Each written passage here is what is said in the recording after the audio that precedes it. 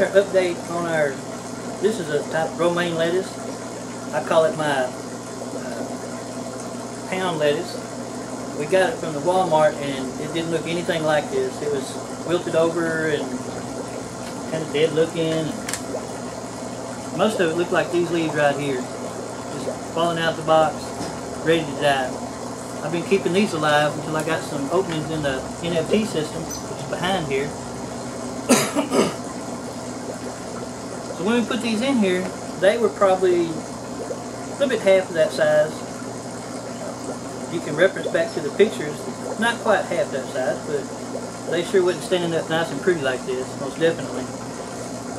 I believe we took those pictures about a week ago.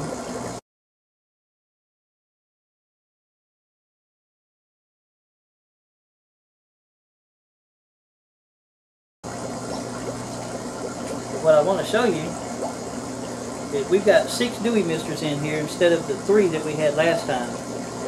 And I'm trying to see how quick the roots will develop, because the roots, when you pull them up out of the dirt and you wash them off, I don't care how gentle you are or rough you are, you're not going to get all the dirt out, and it's going to be like a kind of a dirty ball.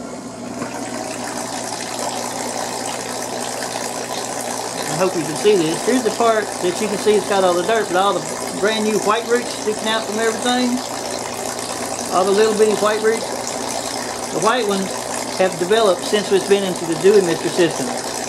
You can see there's 3 on each side. They kind of split in the middles of both of these, and it is most definitely shooting it to it. Those some really nice roots.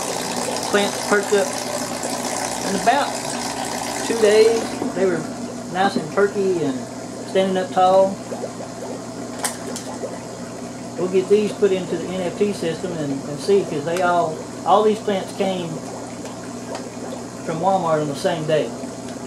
So we're going to have a race. I think these have been in here, like I said, about a week. So they've got a week jump on using aeroponics or nutrients straight to the root instead of top watering. I've been bottom watering these, just kind of keeping them alive. We just harvested the 2 big huge lettuces from the NFT system, so these will probably fill the bottom part of that.